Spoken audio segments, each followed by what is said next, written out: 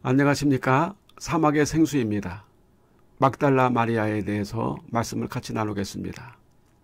막달라마리아, 온갖 구슬수에 오른 여인, 창녀와 성녀 사이를 넘나드는 정체를 알 수 없는 여인, 심지어는 예수님을 사랑했다는 여인, 하나님의 아들 예수님을 인간예수로 타락시킨 멜로 소설의 주인공으로 세간의 주목을 받은 여인, 예수님 곁에 가장 가까이 붙어서 연물을 뿌린 여인으로 낙인 찍힌 여인, 향유 사건으로 바리새인들에게 지탄을 받은 여인, 그럼에도 사랑하는 예수님을 위해서 용기와 담력을 가진 여인.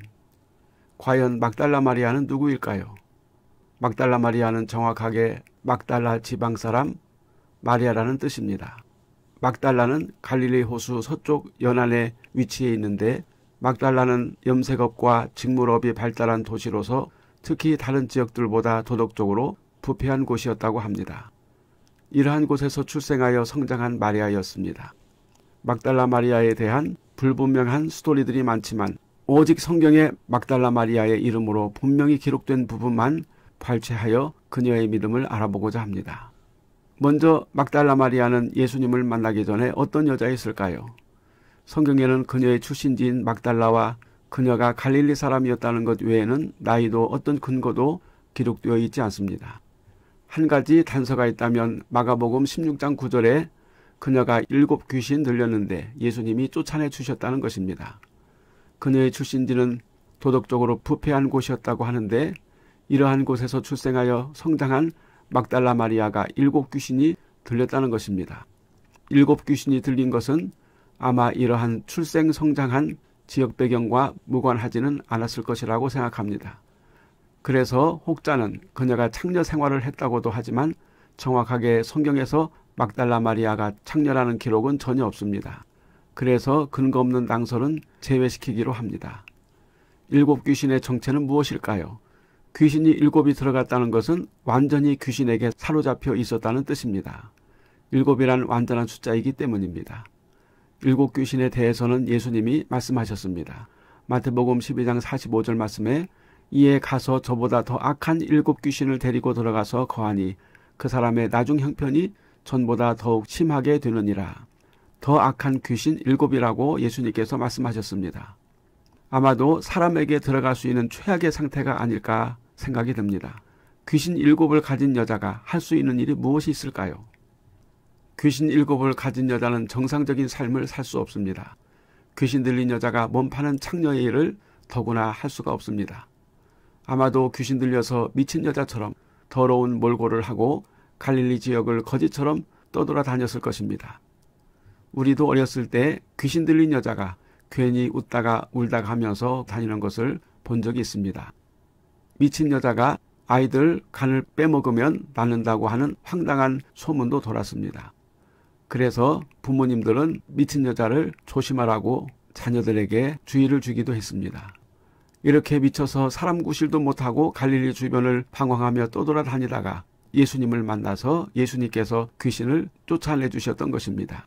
예수님께서 갈릴리에서 사역하실 때 7귀신 들려 고통당하는 막달라 마리아를 고쳐주셨다면, 그런데 이상한 것은 예수님의 생에 있어서 이렇게 두각을 나타내는 막달라 마리아에게서 예수님께서 귀신을 쫓아내시는 사건을 사복음서 기자들은 왜 기록하지 않았을까요? 그것이 궁금합니다. 그 후로 막달라 마리아는 예수님에게서 고침받은 후에 예수님의 은혜를 잊지 못하고 예수님의 일거수일투족을 쫓아다니면서 오직 주님만을 위해서 살고 섬기는 여인이 되었던 것입니다. 누가복음 8장 2절에서 3절에 보면 예수님을 수종들던 여인들의 명단이 나옵니다. 또한 악귀를 쫓아내심과 병고침을 받은 어떤 여자들, 곧 7귀신이 나간 자 막달라인이라고 하는 마리아와 헤롯의 청지기 구사의 아내 요한나와 수산나와 다른 여러 여자가 함께하여 자기들의 소유로 그들을 섬기더라. 그 당시 예수님을 적극적으로 수종들던 여인들은 대부분 악한 질병에서 예수님의 능력으로 고침받은 체험을 했던 여인들이었습니다.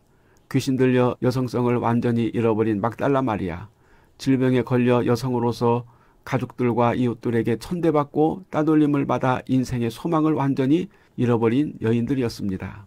이러한 여인들에게 예수님은 완전한 소망이요 삶의 목적이 되어버린 것입니다. 당연하지 않을까요? 내 생명을 구원하신 예수님, 나를 사망에서 절망에서 건져내셔서 밝은 곳으로 인도해 주신 예수님을 생의 목적으로 삼는 것은 아주 당연한 일일 것입니다. 그녀들이 그랬던 것입니다.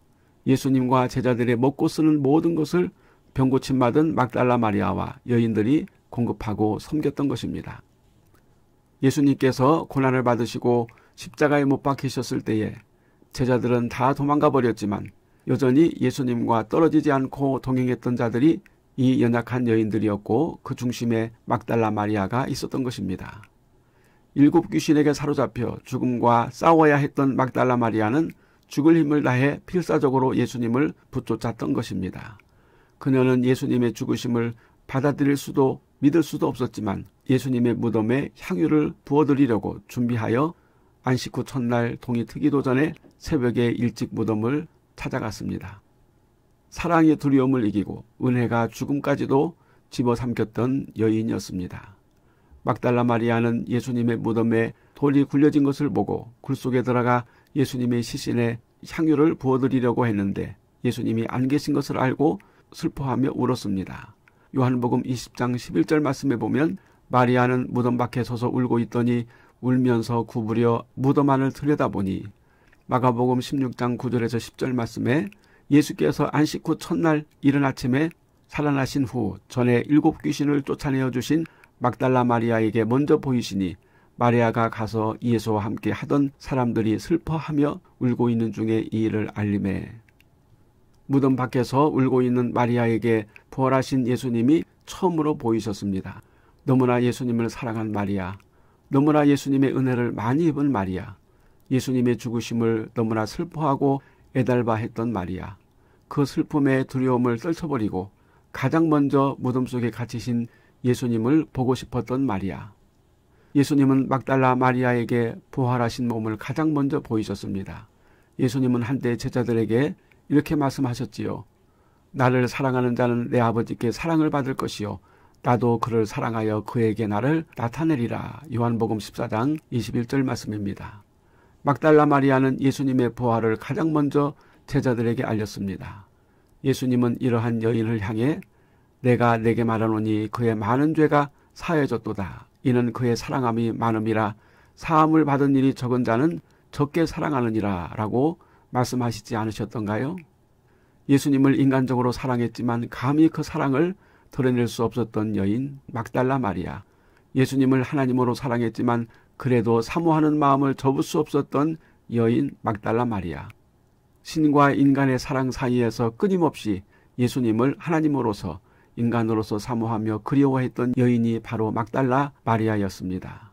이러한 막달라 마리아의 신인 사랑을 예수님도 아셨을 것입니다. 부활하신 예수님을 보고 너무나 기뻐서 예수님을 만지려 했던 막달라 마리아에게 예수님은 나를 붙들지 말라. 내가 아직 아버지께로 올라가지 아니하였노라. 너는 내 형제들에게 가서 이르되 내가 내 아버지 곧 너희 아버지 내 하나님 곧 너희 하나님에게로 올라간다 하라고 말씀하셨습니다. 이제 너는 나를 인간으로 사랑하지 말고 하나님으로 사랑하며 너의 구세주로 믿으라. 이제부터 너는 나를 인간으로 만지지 말라.